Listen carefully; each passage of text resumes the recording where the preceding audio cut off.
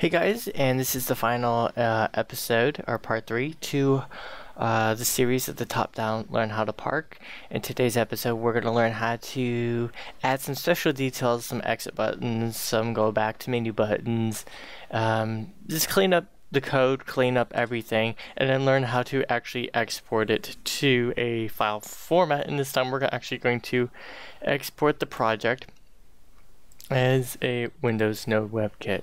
That will allow us to run it on Mac and on PC setups. So this is what we're going to have. So we're going to run the layout, the studio ID, which you can change to anything, the Welcome to Construct 2 logo, the loading,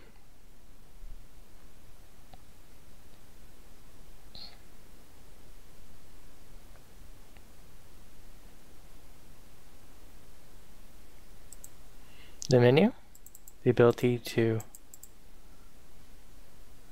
mute it, the play, the exit button that now works. And we'll just skip ahead to the game menu, see now. The play, the back button, park the car in the green zone to pass this test. It should be easy. Click that. So we're going to intentionally not park it correct. I've fixed some of the truck physics just a bit. We're going to go over that too. But I'm going to say, okay, I'm going to go too far, and boom. We go back. So I'm going to hit play. I'm going to play it. You failed. So what we're going to do is we're going to enable us to see it. So once we hit the object, we're going to hit back to this menu. So let's get straight to it. So on the what we're going to do is we're going to start with the menu, and we're going to move on into the actual game. So we'll go to Event Sheet 4. And what I've actually done is you're going to need to click right in the game, insert new object, and go to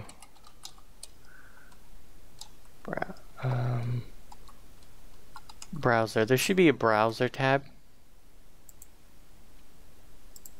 I've already imported it, and it's going to be a little globe, but it's going to be in, should be in media or platforms. I can pop open a new one, and we can search for it real quick.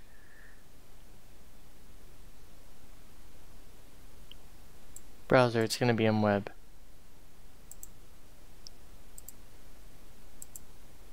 Okay, so what I did was I said for next scene, on the next scene, so we left click play, we're going to go to the next scene or level 5 scene selection.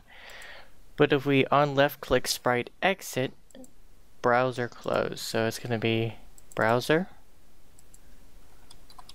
close. So we're going to click that, and we're going to be done. So we have two of those, we don't need them. Boom. So we now can exit. Okay. Now the next thing we need to do is to go to level scene.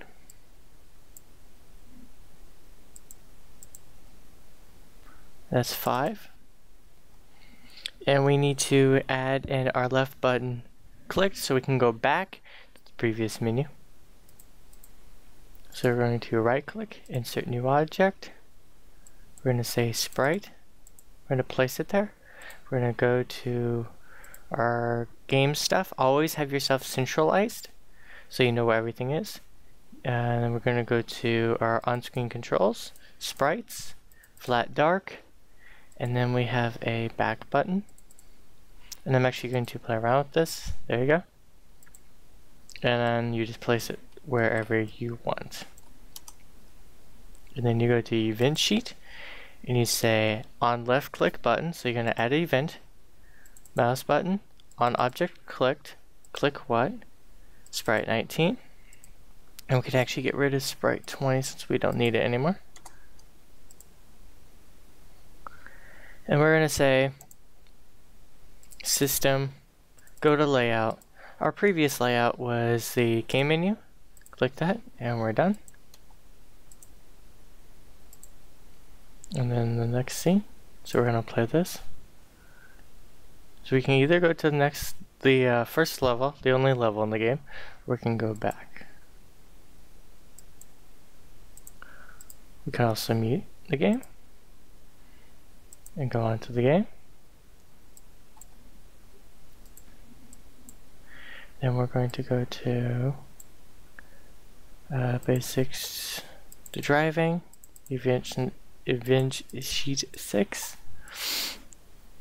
Okay. So we're going to actually talk about some stuff here, and then we're going to add some more stuff here. What we're going to do is we're going to add, well actually let's go over some stuff first. So if it's overlapping the green area, we're going to wait 2 seconds, then go to level 5 or level scene selection. On any click, we're going to set our text that's right here in the game to be visible. On sprite collision with a red, anything red, it's going to set the text to you failed. It's going to wait 4 seconds and it's going to go back to level the scene selection 5. The issue is that once it's invisible due to the fact that we clicked it, you can't see that. So what we need to do is we need to set text to, so copy and paste that, move it to on collision, and what we need to do is set that as visible. And wait 4 seconds, should work. Run a layout to test it. So what we're going to do is we're going to click and say, okay, we got the game, we're going to drive. Oh, I go backwards. You failed. And then after 4 seconds, we hit the menu.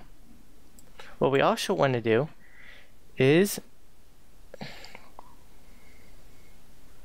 make sure that we can mute the sound inside of the actual game itself in case we don't want to listen to the music. So what we're going to do is we're going to take that sound file, sound sprite, and move it here.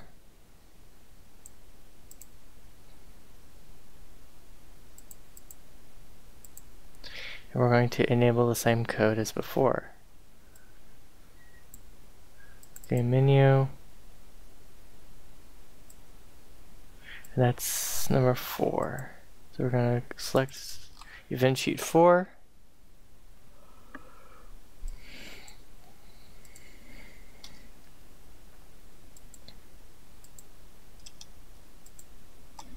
Copy it. Add comment. Music in game. And paste. Play the game. Play that level.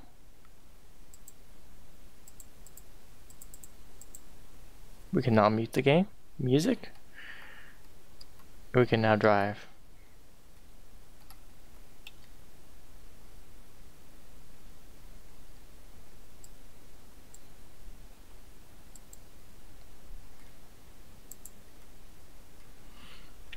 Let's see.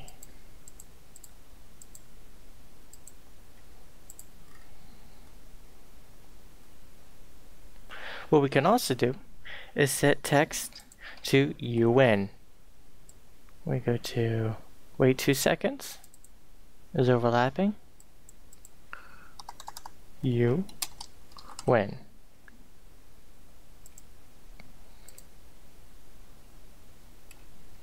Do we click? Drive the truck into the scene. Oh, we failed. Gotta go back, redo it. Click.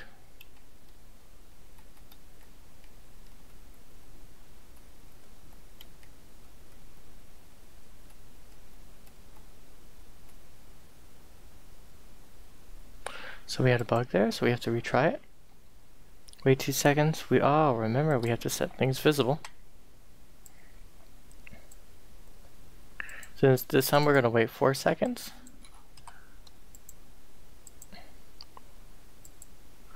But also what we're going to do is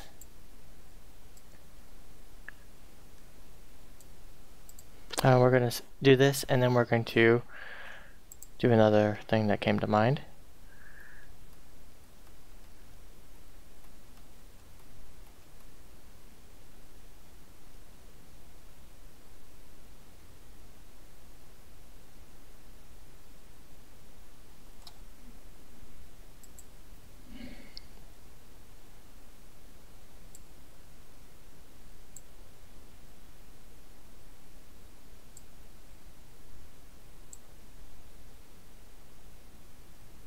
Okay.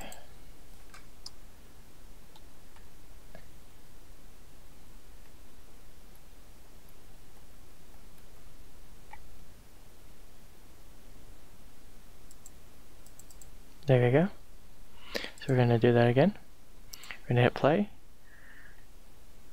How you line up your code does detail how you actually do, how well you do. There you go. You win. And then we wait 4 seconds, and then you're good to go. What we can also do is we can have the game pause. So on start, pause, game. So what happens is that the game is paused until you actually click the play. So on start of layout, system, time,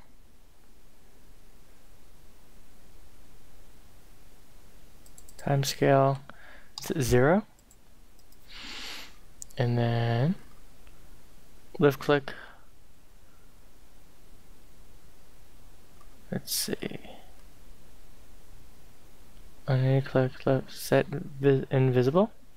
So what we want to do is copy that, paste it, drag it all the way up here. Set time scale back to new time scale 1.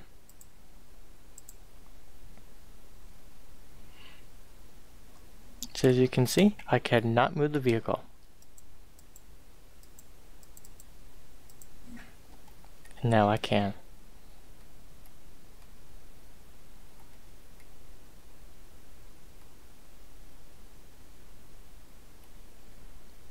Alright, now what we want to do is once we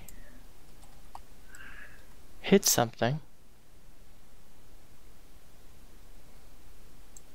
we want the time scale to be 0, and once we overlay something,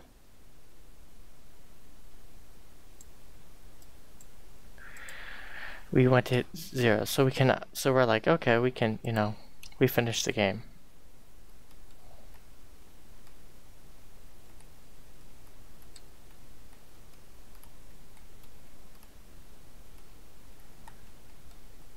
So I'm gonna try not to hit anything. You win.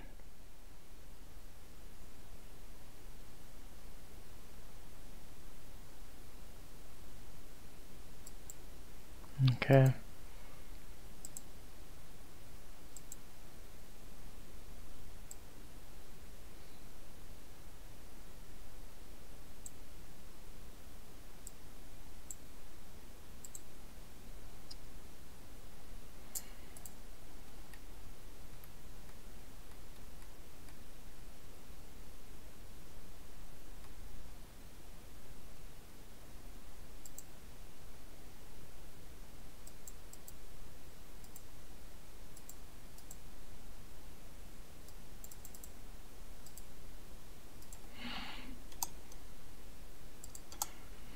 Guess that seems not to work at this moment, so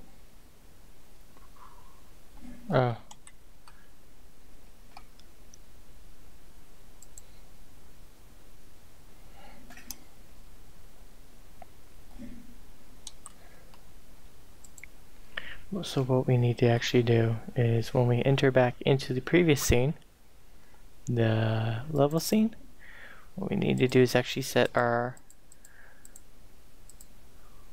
time to when scene loads on start of scene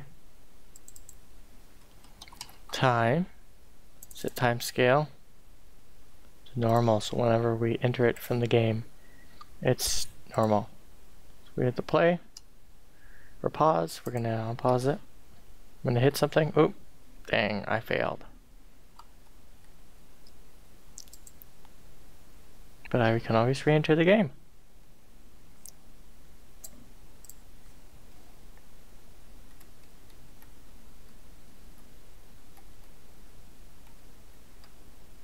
You win.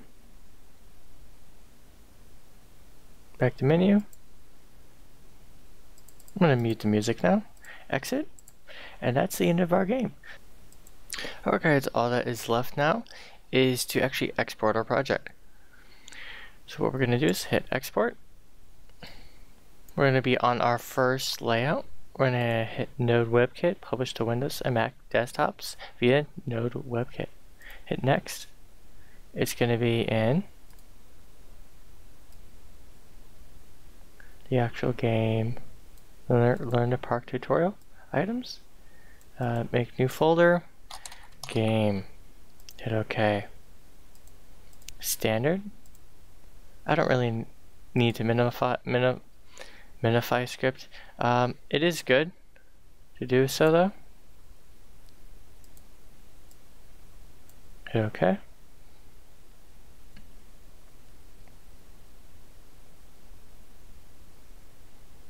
It's gonna build everything. Unable to script minify. I actually do have an older version of Java, not the latest one, so that is the issue here. We're gonna say okay, it's gonna continue, but it's not going to minify. Open destination folder. We have Linux, Linux 64, OS X, and Windows 32. We're gonna say new project, execute. We're going to open up that. Here we go.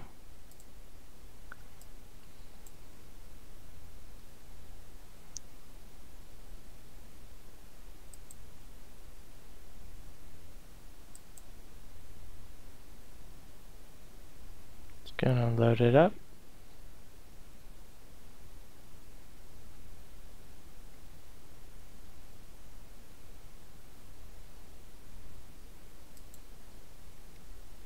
Exit, mute sound, and hit play. I'm gonna play the game. I'm gonna crash. Ooh, you failed. Enter the game again.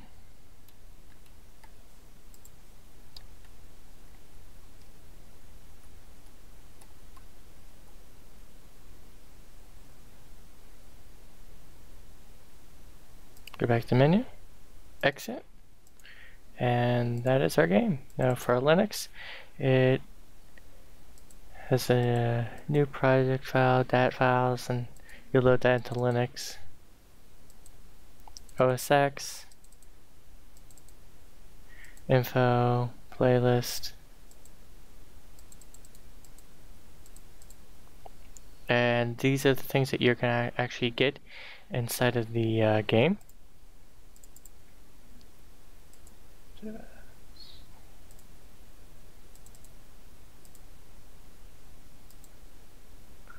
So everything that you see right here is everything that you're going to get inside the folder. Yeah, so hopefully you enjoyed it, learned how to export it, you learned how to build a top-down learn how to drive game in its basic format, and from there you can take it on to better and bigger things. So until next time guys, I'll see you all later. So hopefully you guys enjoyed it. I wanted to keep the series short and basic so you guys would understand the basics of this setup and would have little issues, and this also contained special features, a menu, a game, and enough coding so you could actually get yourself your hands dirty in the actual engine and get used to the insides. So hopefully guys you enjoyed it. Hopefully I'll be able to do some more series, and keep watching, because Construct2 is one of the best engines I've ever seen. I will continue using it for a very long time. So until next time, guys, I'll see you all later.